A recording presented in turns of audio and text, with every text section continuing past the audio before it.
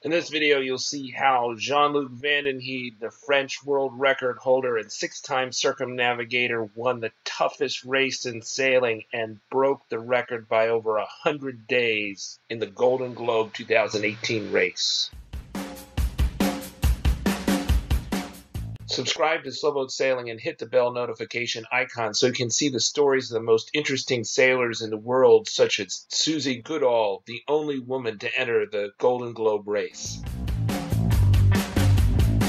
In 1968, 9 men set out to be the first to sail solo nonstop around the world in the Sunday Times Golden Globe race, and only one of them finished, Sir Robin Knox-Johnsotn. A 23-year-old Frenchman, Jean-Luc van den Heede, watched from the dock as his heroes captured the imagination of millions. Van den Heede would go on to sail around the world 5 times, including Vendée Globes, BOC Challenge, and an east-to-west circumnavigation speed record that still stands today. But he never finished first with all his podium finishes, and he dreamed of the Golden Globe race.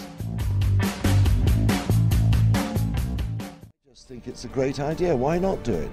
Open it up to people who perhaps have that ambition, have a desire to do something a bit special with their lives, and say, you can do it, we're setting up this event, you can enter this in a perfectly ordinary but seaworthy boat.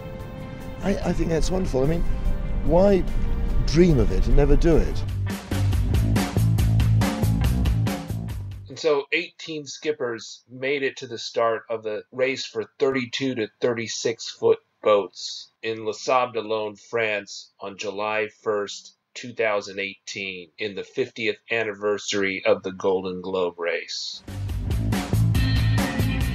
By the time they left the Atlantic and passed Cape Town, already one boat had been dismasted and many of the skippers had dropped out, and Jean-Luc van den Heede was firmly in the lead. At the psychological halfway point of the race in Hobart, Australia, van den Heede held a 1,600 nautical mile lead over his closest competitor, Mark Slats.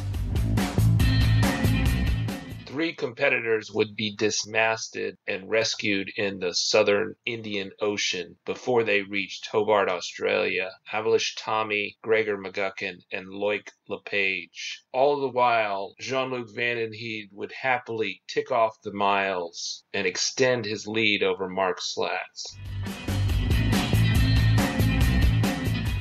The master Southern Ocean sailor Jean-Luc van den Heede could not escape the dangers of the roaring 40s, and he, like his other competitors, was pitch-poled in a storm which damaged his mast. He thought he would lose the race and have to retire in Chile, and he called his wife on the satellite phone. But then he found a way to repair his damaged shrouds and keep his mast upright. He lost several hundred miles before he got started again to his nearest competitor, Mark Slats. Susie Goodall would suffer a pitch pole in her Rustler 36, which would dismast and disable the boat and require an international rescue. But van den Heede found a way to survive the pitch pole and sail on as one of the last 5 competitors in the race. And his speeds were not what they had once been, as he nursed his broken shrouds and was careful not to overstrain his rig on the port tack where it had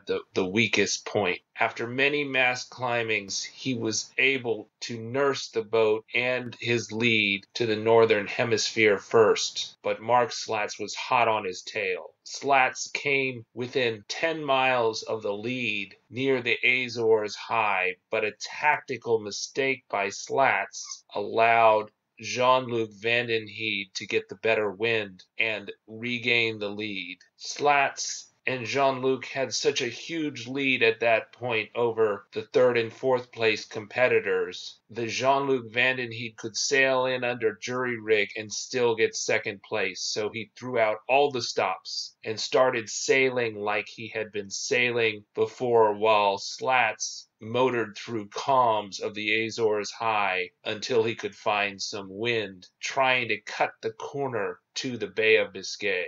Time Jean-Luc Van den Heede entered the Bay of Biscay, a 50-knot storm with 9-meter waves stood in between him and the Golden Globe race trophy. It opened up over a 300-mile lead, and only a storm could stop him from taking the prize that he dreamed about for over 50 years. After just under 212 days at sea, Jean-Luc Van den Heede sailed into Le Sable d'Olonne, France, his home port, not just the end of the race, to an adoring crowd on a cold, wet winter morning of January 29, 2019, almost 50 years after Sir Robin Knox-Johnston completed the Golden Globe race after 312 days at sea. Once again, the veteran French sailor, the oldest competitor in the race, set a record, smashing Knox's record by 100 days. He traveled over